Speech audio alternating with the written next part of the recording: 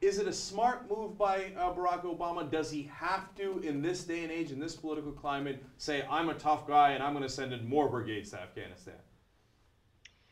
He has to do it politically under last year's political climate. What I was all excited about in national security politics was that I felt like Barack Obama had made 2008 the year when Democratic politicians, high-level Democratic politicians, stopped aping Republicans on national security and started talking about reframing the debates around national security in a way that didn't dumb everything down to a, us big thumper, you target sort of brass tacks level.